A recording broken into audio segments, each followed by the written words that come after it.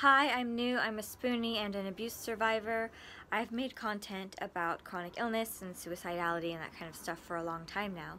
And because I'm so open about it, it often comes up when I meet someone new. I'll say like, yeah, I make content about chronic illness, chronic pain, and, mental illness, PTSD, stuff like that. It's important for me because it's, a part of suicide prevention, because that's a big problem in all of these communities, right? For the most part, people are chill about it. They'll ask questions and be respectful and polite, but there was one time I got such a bizarre response, and I don't think this person meant it. I don't think that they understood that they were being inappropriate or that it was an inappropriate thing to ask. But like what I said, like, yeah, this is, I talk about suicidality and I do suicide prevention content. They looked at me and they asked, oh, have you tried to kill yourself? I was kind of shocked, but I answered, like, honestly, like, yeah, like, I've had a lot of suicidal episodes that I, luckily, I'm still here.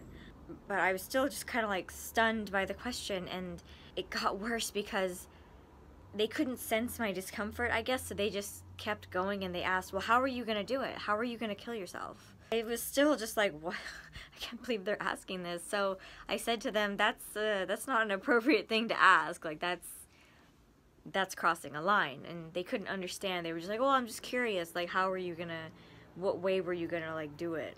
Like, also, we were in front of other people. This was on, like, a TV set. I was doing background work. And it's just like, I'm just baffled. Like, there's things that I don't understand or inappropriate that I feel really embarrassed about because, like, I'm neurodivergent and I just don't know. But in this case, I'm just thinking, like, isn't it obvious that it's, like, fucked up to ask about how someone was gonna kill themselves? I feel like it's, like, a shock value thing. I just felt like it was kind of a gory thing. Like, ooh, I want to know how you were gonna, And it just felt so icky to me. So please, don't ask that question when someone opens up to you about having been suicidal in the past or dealing with suicidal stuff currently, okay?